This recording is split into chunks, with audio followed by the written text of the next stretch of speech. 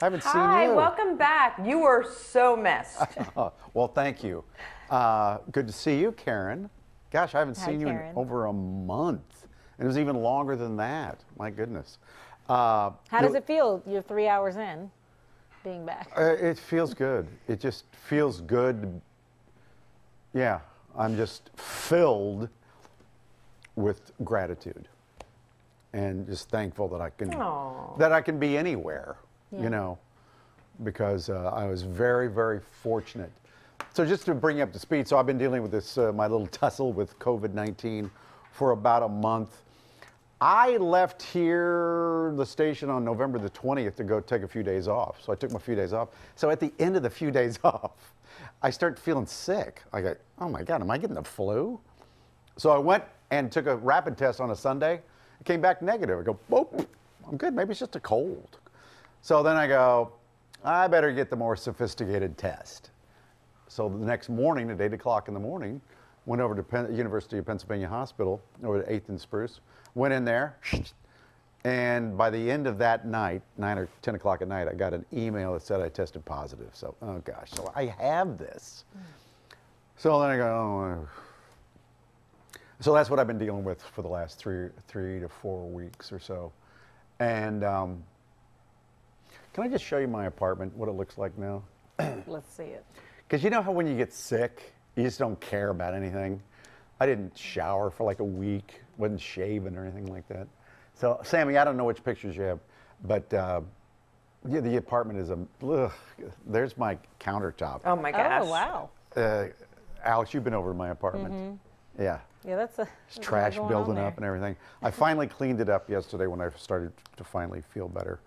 So, but again. So what was it like? How did you feel? It's bad. it's bad. And I never want to go through it again, and I don't want anybody to ever get it. Just don't get it. Do whatever you have to do to don't get it. I'm not even sure how I got it. But it's bad. I will say this, Karen. I told this to Alex. I think in my life I've been sicker. Like with, you ever have the flu so bad you just want to die, you know, like. But what's weird about this one is, when I've been sick in the past, well, you're just going to get over it over about a week or so.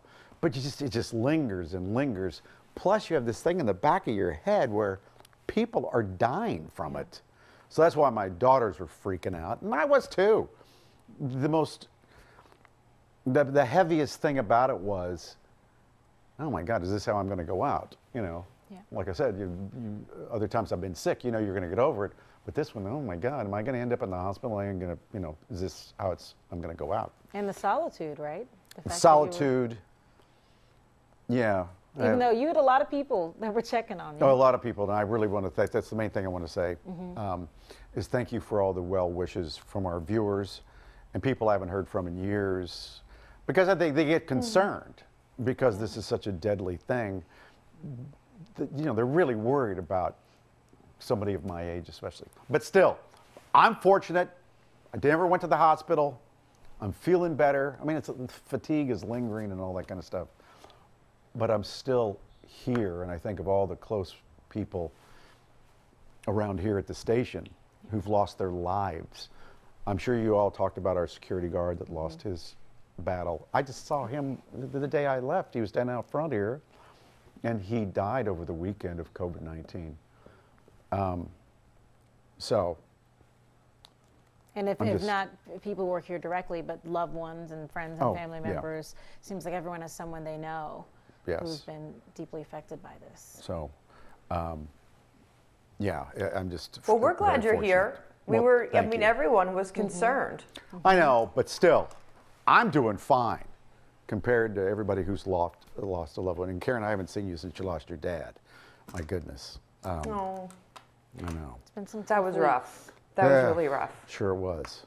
But Dr. Mike checked on me every day. And so he joins us now, as a matter of fact. Hi, Dr. Mike. Thanks for taking care of me. So he goes, you just need to quarantine immediately. And then you need to get one of these, which I had already from CVS. What do you call this oxygen meter? Pulse oximeter. to check the oxygen level of my blood. So I just turned it on. I'm at 97 right now. He goes, if it gets below 90, you're going to the hospital, that kind of stuff. So if you do get this, and I hope you don't, get one of these things and check your oxygen level on your fingertip. You put it on your index finger, and then check your temperature constantly. And I did. He's been doing that today, Dr. Mike, in the commercial breaks. He's been checking. Yeah. And writing it down, literally every hour. My heart Well, rate's you know why he's doing that? Because he sees you and he becomes breathless. I don't know about that. Oh my gosh. But we haven't seen each other, and so I mean, I was calling and texting and stuff every day, but yeah, I appreciate that. We haven't seen each other. So many people check on me every day. So real quickly here, doctor, because we just heard about this thing over in Europe that there's some new strain that's out and about. What is this about? Well, it has mutated like many viruses do. Not to panic. It is more contagious, believe it or not. Up to 70%. By 70%. Viruses tend to try to do things to improve their quality of life, and they want to continue to live on the planet. So it's not uncommon. The thing is that we need to get our vaccinations. We need to socially distance and wear masks and all of that stuff. The thing out of this is we may need a yearly vaccine. I'm just predicting, looking into my crystal ball. But if the virus mutates enough that it's very different, then we will need to reciprocate like we do with the flu shot every year. But the thing here is, Michael, you did all the right things. You rested, you isolated, you had your pulse oximeter. I know you were taking vitamin D. And for everyone out there who may have COVID-19 or just got diagnosed, you want to make sure you're taking vitamin D, because COVID loves people with low vitamin D. And if you do that, and what else did I tell you, Michael? Proning. You get on your stomach and you take deep breaths and hold it. Yeah, I laid out. And then you exhale. I laid out a blanket in my apartment floor, and I would lay on my stomach and do some deep breathing exercises. Yeah.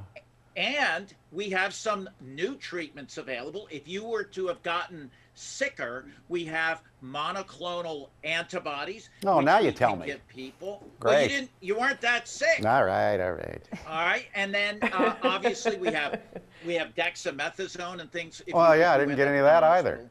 What, I got to be president of the United States to get this stuff? What's going on? I know Dr. Mike. Got nothing. Yeah. Nothing.